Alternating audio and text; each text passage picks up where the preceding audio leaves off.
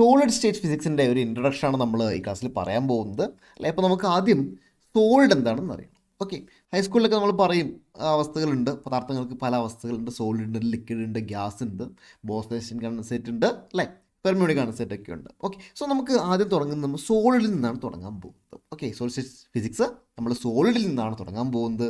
So എന്താണ് ഒരു solid എന്നുള്ളതാണ് ആദ്യത്തെ ചോദ്യം അല്ലേ. ഈ സോളിഡ് എന്ന് പറഞ്ഞു കഴിഞ്ഞാൽ എന്താണ്?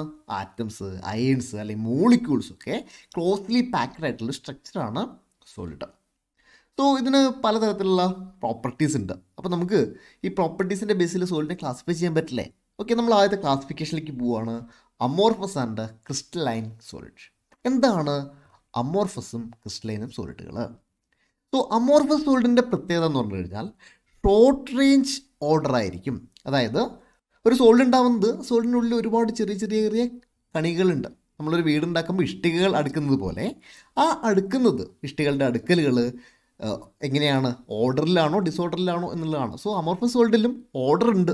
അടുക്കട്ടകൾ ഇങ്ങനെ അടുക്കി വയ്ക്കുകയാണെങ്കിൽ അല്ലെങ്കിൽ ഒരു സോളിഡ് ഉണ്ടാക്കുകയാണെങ്കിൽ അമോർഫസിൽ ഇങ്ങനെ കുറച്ച് വരെയൊക്കെ ആ ഒരു ഓർഡർ ഉണ്ടാവും. പക്ഷേ പിന്നീട് ആ order നഷ്ടമാവും. So that is called short range order. അടുക്കും ചിട്ടയും ഒരു അമോർഫസ് സോളിഡിൻ്റെ ഒരു അറ്റം മുതൽ മറ്റേ അറ്റം വരെ പൂർണ്ണമായിട്ടുണ്ടാവില്ല. അതിന് എന്തായിരിക്കും ഉണ്ടാവുക? ഒരു ഷോർട്ട് റേഞ്ച് ഓർഡറേ ഉണ്ടാവുകയുള്ളൂ. ഇതാ ഈ ഒരു റേഞ്ചിൽ ഇതാ ഓർഡർ ഉണ്ട് അല്ലേ, അല്ലെങ്കിൽ ഇതാ ഇവിടെ ഒരു റേഞ്ചിൽ ഓർഡർ ഉണ്ട്. പക്ഷേ മൊത്തം നോക്കിക്കഴിഞ്ഞാൽ അതിനൊരു ഓർഡർ ഇല്ല. എക്സാമ്പിൾ എന്ന് പറയുന്നത് ഗ്ലാസ്, പിച്ച്, അതുപോലെ തന്നെ പല പ്ലാസ്റ്റിക്കുകളും അമോർഫസ് സോളിഡുകൾക്ക് ഉദാഹരണങ്ങളാണ്. എന്താണ് ക്രിസ്റ്റലൈൻ സോളിഡ്? ലോങ് റേഞ്ച് ഓർഡറാണ് ഇതിനുള്ളത്. അതായത് ഒരു സോളിഡ് എടുത്തു കഴിഞ്ഞാൽ, ക്രിസ്റ്റലൈൻ സോളിഡ് എടുത്തു കഴിഞ്ഞാൽ അതിൻ്റെ യൂണിറ്റ്സിലുള്ള അടുക്കി വെച്ചേക്കുന്നത് എല്ലായ്പ്പോഴും ഒരേപോലെ ആയിരിക്കും. ഞാൻ വരച്ചേക്കുന്നത് ചെറിയ തെറ്റൊക്കെ ഉണ്ട് കേട്ടോ. പക്ഷേ അടുക്കും ചിട്ടയായിട്ട് ആ ഒരു സോളിഡ് ഇത്രയും വലിയ സോളിഡ് ആണെങ്കിൽ അതിൻ്റെ അങ്ങേറ്റം മുതൽ ഇങ്ങേറ്റം വരെ ഒരേ അടുക്കും ചിട്ടയും എന്തിനുണ്ടാവും? ക്രിസ്റ്റലൈൻ സോളിഡിന് ഉണ്ടാവും. എക്സാമ്പിൾ എന്ന് പറയുന്നത് sodium chloride, NaCl, quartz, calcite, sugar, mica, diamonds, snowflakes ഒക്കെയാണ്. ശ്രദ്ധിക്കേണ്ട ഒരു കാര്യം, ഒരു പദാർത്ഥം തന്നെ ബോത്ത് അമോർഫസിലും ക്രിസ്റ്റലൈൻ സോളിഡായിട്ട് എക്സിസ്റ്റ് ചെയ്യുന്നുണ്ടോ എന്നുള്ളതാണ്. ഉണ്ട്, അങ്ങനെ ഒരു മെറ്റീരിയൽ ഉണ്ട്. That is called boron trioxide. ഇത് ശ്രദ്ധിക്കേണ്ട ഒരു പോയിൻ്റാണ്. B2O3 which can occur in both crystalline and amorphous forms. Boron ട്രയോക്സൈഡിനെ എടുക്കുകയാണ്. നമ്മൾ പറഞ്ഞു അതിൻ്റെ രണ്ട് രീതിയിൽ ക്രിസ്റ്റലൈനായിട്ടും അമോർഫസുമായിട്ടും എക്സിസ്റ്റ് ചെയ്യാൻ കഴിയും. ഓക്കെ, സോ ഇതാണ് അതിൻ്റെ ചിത്രങ്ങൾ. ഇതിലൊരു നമ്മൾ നേരത്തെ പറഞ്ഞു ഇതൊരു അമോർഫസ് B2O3 ആണ്. അമോർഫസ് ആണെങ്കിൽ എന്താണ്? ഷോർട്ട് റേഞ്ച് ഓർഡർ ആണ് ഉള്ളത് നമ്മൾ പറഞ്ഞു അല്ലേ. സോ ഇത് നോക്കിയേ, ഇവിടെ ഒരു അടുക്കും ചിട്ടയുണ്ട്, ഒരു വട്ടത്തിൽ നമുക്ക് കാണാൻ കഴിയും. പക്ഷേ ആ അടുക്കും ചിട്ട ഇവിടെ വന്നപ്പോഴോ ഇല്ല അല്ലേ, അതിൻ്റെ അടുക്കും ചിട്ടയും നഷ്ടപ്പെട്ടിട്ടുണ്ട്. ഇനി ഇവിടെ ആണെങ്കിലോ ക്രിസ്റ്റലൈൻ ആണെന്ന് പറഞ്ഞു. ക്രിസ്റ്റലൈൻ നമ്മൾ പറഞ്ഞാൽ എന്താ? ലോങ് റേഞ്ച് ഓർഡർ ആണ്. ഇതാ ഇവിടെ നോക്കൂ, അടുക്കും ചിട്ടയുണ്ട്, ഇവിടെ അടുക്കും ചിട്ടയുണ്ട്, ഇവിടെ അതേ അടുക്കും ചിട്ട ഇവിടെ ഉണ്ട് അല്ലേ. ഇതാ ഇവിടെ അതേ അടുക്കും ചിട്ടയുണ്ട്.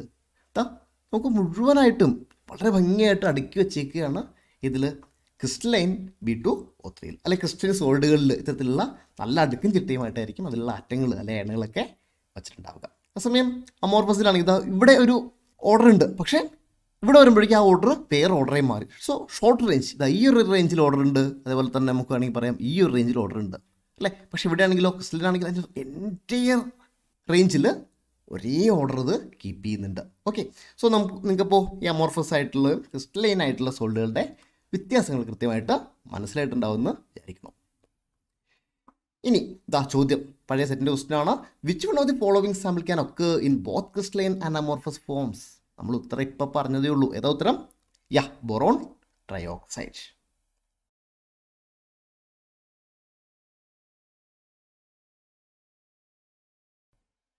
Crystal defects. എന്താണ് ക്രിസ്റ്റലിൻ്റെ ഡിഫക്റ്റ്?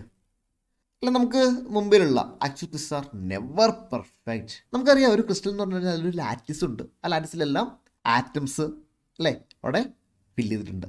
പക്ഷേ ക്രിസ്റ്റലുകൾ ഫോം ചെയ്യുമ്പോൾ there will be missing of atoms will be there. Atoms out of place ആയിരിക്കാം, ഇറഗുലാരിറ്റീസ് ഉണ്ടാവാം in the spacing of rows of atom and presence of impurities. So ഇത്തരത്തിലുള്ള എല്ലാത്തിനെയാണ് നമ്മൾ ക്രിസ്റ്റൽ ഡിഫക്റ്റുകൾ എന്ന് പറയുക. അതൊരു പെർഫെക്റ്റ് ക്രിസ്റ്റൽ അല്ലാതെ അതിൽ വരുന്ന എല്ലാ പ്രശ്നങ്ങളും, ദാറ്റ് ഈസ് ആറ്റം മിസ്സാവാം, അല്ലെങ്കിൽ ആറ്റം ഔട്ട് ഓഫ് പ്ലെയിൻ ആയി മാറാം, അല്ലെങ്കിൽ ഇമ്പ്യൂരിറ്റീസ് ഉണ്ടാവാം. ഓക്കെ, സോ ഇതിനൊക്കെ നമ്മൾ ക്രിസ്റ്റൽ ഡിഫക്റ്റ് എന്നാണ് പറയുക. അപ്പോൾ അങ്ങനെയാണെങ്കിൽ രണ്ട് ടൈപ്പ് ക്രിസ്റ്റൽ ഡിഫക്റ്റുകളെ കുറിച്ചാണ് നമ്മൾ പറയാൻ പോകുന്നത്. One is point defect, second one is dislocation.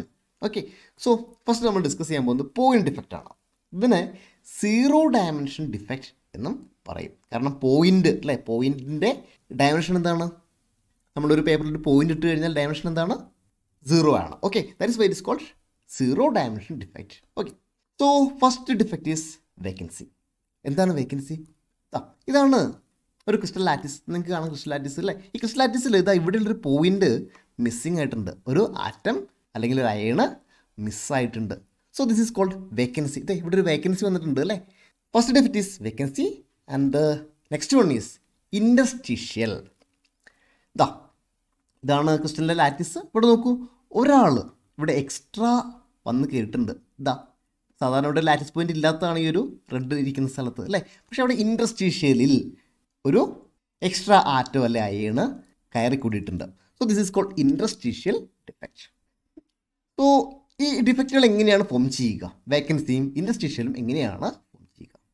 നമ്മൾ തെർമൽ എക്സൈറ്റേഷൻ കൊടുത്തു കഴിഞ്ഞാൽ created in all crystals as A result of thermal excitation and their number accordingly increases rapidly with temperature.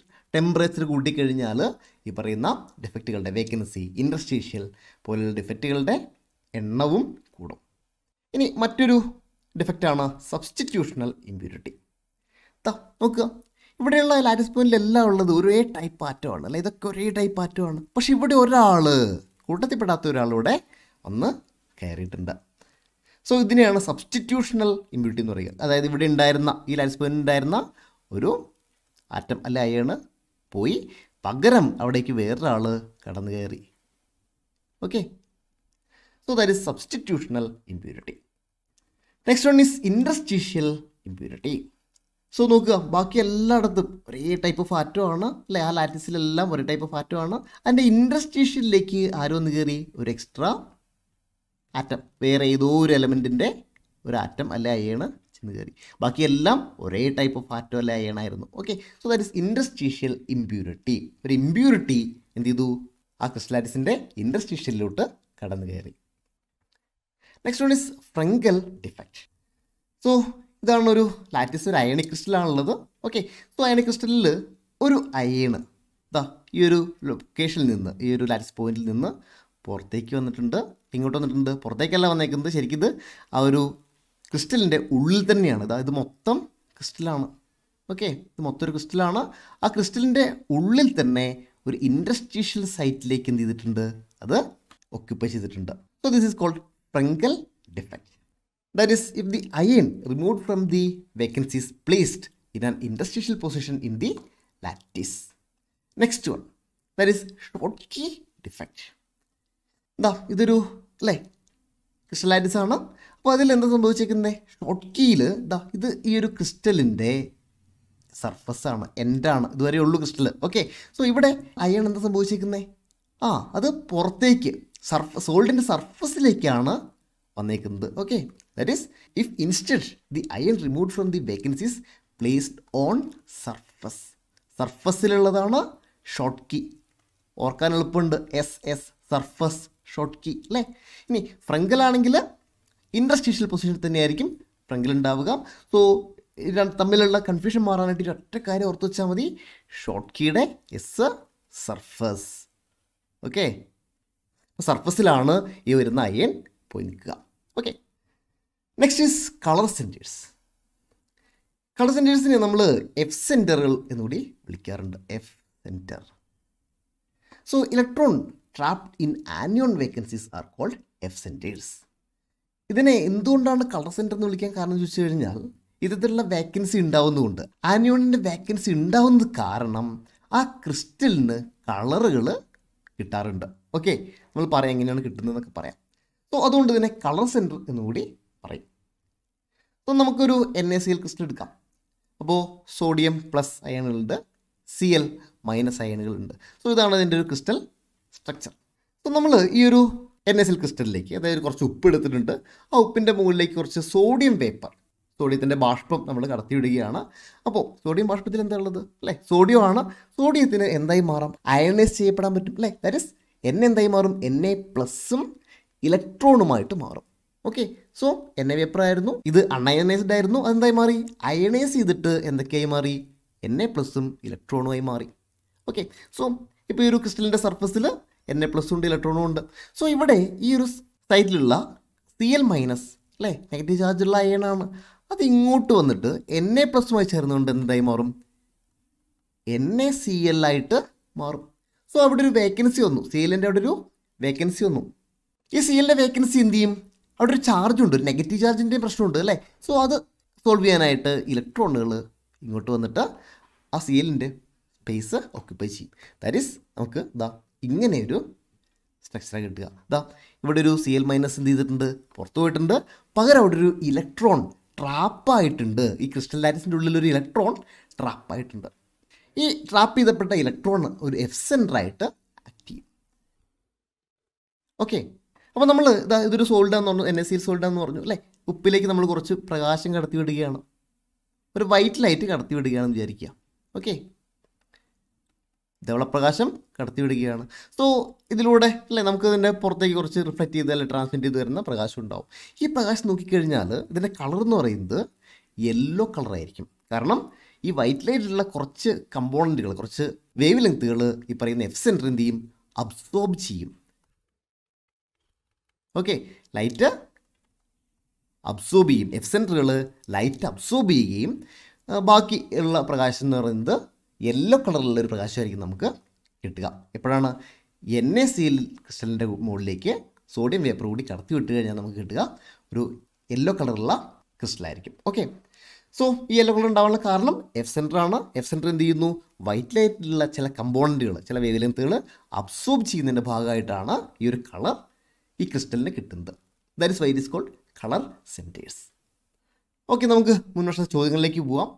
ഇത് 2016 ചോദിച്ച ചോദ്യമാണ്. Colour centre is A lattice defect which? Option A emit visible light, option B emit ultraviolet light, option C absorbs visible light, option D absorbs photon. ഏതാ ഉത്തരം? നമ്മളിപ്പോൾ പറഞ്ഞതേ ഉള്ളൂ. Option C. അടുത്തൊരു question 2017 ചോദിച്ചതാണ്. സെയിം ക്വസ്റ്റ്യൻ ആണ്, colour സെൻറ്ററിനെ കുറിച്ച് തന്നെയാണ്. A colour centre in A crystal is A lattice defect that. Option A absorbs visible light, option B emit visible light, option C absorbs infrared light, and option D scatters visible light. ഏതാ ഉത്തരം? ഉത്തരം കിട്ടി, option A. മറ്റൊരു ചോദ്യം 2017 ചോദിച്ച ചോദ്യമാണ്. Choose the correct statement. Option A colour centre is A lattice defect which emit visible light. Option B colour centre is A lattice defect which absorbs visible light. അല്ലേ, ഉത്തരം ബി ആണ്.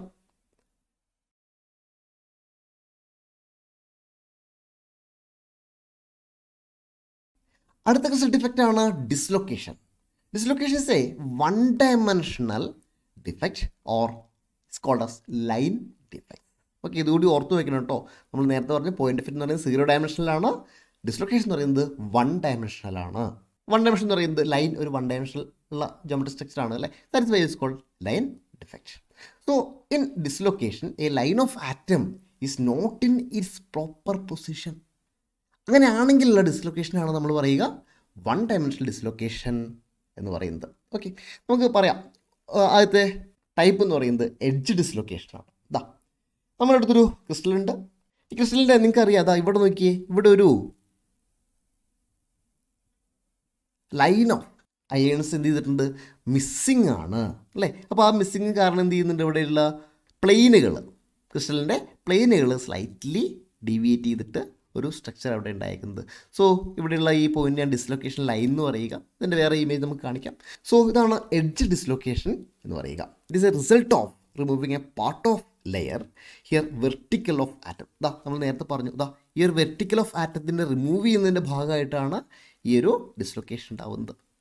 So edge dislocation enable A souls to permanently deformed without breaking.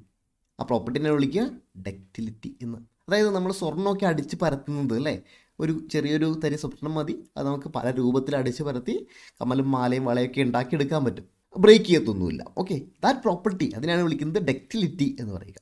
Okay, so ഇതെങ്ങനെയാണ് ഈ edge dislocation ഡക്റ്റിലിറ്റിയായിട്ട് ബന്ധം എന്നുള്ളതാണ് പറയാൻ പോകുന്നത്. ഇവിടെ നോക്കുക, ഇത് ഈ രീതിയിൽ ഡിസ്ലൊക്കേഷൻ നടന്നു കഴിഞ്ഞാൽ ഇവിടെ ഒരു ഫോഴ്സിൻ്റെ ഒരു ഇംബാലൻസ് ഉണ്ടാവും.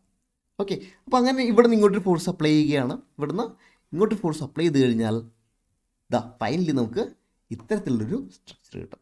നമ്മൾ നേരത്തെ പറഞ്ഞ ഒരു ലെയർ ഓഫ് ആറ്റം എന്ത് ചെയ്തിട്ടുണ്ട്, റിമൂവ്ഡ് ആണ്. സോ ഇവിടെ ഒരു ലെയർ ഓഫ് ആറ്റം ഉണ്ടായിരുന്നു, ഇവിടെ ഒരു ലെയർ ഓഫ് ആറ്റം ഉണ്ടായിരുന്നു, അതാണ് ഇവിടെയുള്ള മിസ്സായിട്ടുള്ള layer of atom. So this is called edge dislocation. One of the important point എന്ന് പറയുന്നത് ഇതാണ്, metals are the most ductile solids. സ്വർണം എക്സാമ്പിളാണ്. ഓക്കെ, ഏതാണ്ട് എല്ലാ മെറ്റലുകൾക്കും ഈ ഒരു പ്രോപ്പർട്ടി ഉണ്ട്. അടിച്ച് പരത്തിയാൽ അത് പൊട്ടിയൊന്നും പോകത്തില്ല, അത് നമുക്ക് വലിച്ചു നീട്ടുകയും ഒക്കെ ചെയ്യാൻ പറ്റും. ഗോൾഡ് അതിനൊരു ബെസ്റ്റ് എക്സാമ്പിളാണ്. Next one is screw dislocation. ഒരു കട്ട് നമ്മൾ ഉണ്ടാക്കുകയാണ്. A cut is made part way in A perfect crystal and one side of the cut is then displaced relative to the other. ഇങ്ങനെ ചെയ്ത് കഴിഞ്ഞാൽ നമുക്ക് ഒരു സ്ക്രൂ ഡിസ്ലൊക്കേഷൻ കിട്ടും. നിങ്ങൾക്ക് കേട്ടതിൽ നിന്നൊന്നും മനസ്സിലായിട്ടില്ല എന്നറിയാം, പേടിക്കേണ്ട, ചിത്രമുണ്ട്. ഈ ചിത്രത്തിൽ നമ്മളിതാ ഇവിടെ ഒരു കട്ടിട്ടു, ക്രിസ്റ്റലിലൂടെ ഒരു മുറിച്ചു. എന്നിട്ട് എന്ത് ചെയ്തു, ഈ സൈഡിലും പിടിച്ചിട്ട് നമ്മൾ രണ്ട് വശത്തേക്ക് ഒന്ന് ചെറുതായിട്ടൊന്ന് വളച്ചു അല്ലേ. അപ്പോൾ എന്ത് പറ്റി, ഇത്തരത്തിലൊരു സ്ട്രക്ചർ ഇവിടെ നമുക്ക് കിട്ടും. So the atomic layers spiral around the dislocation. That is why called screw dislocation. നമ്മൾ എങ്ങനെയാ രണ്ട് സൈഡിലേക്ക് പിടിച്ച് ഒരു സ്ക്രൂ തിരിക്കുന്ന പോലെ തിരിച്ചപ്പോഴാണ് ഈ ഒരു ഡിസ്ലൊക്കേഷൻ നമുക്ക് കിട്ടിയത്. That's why it is called screw dislocation. So the dislocations multiply when a solid is deformed.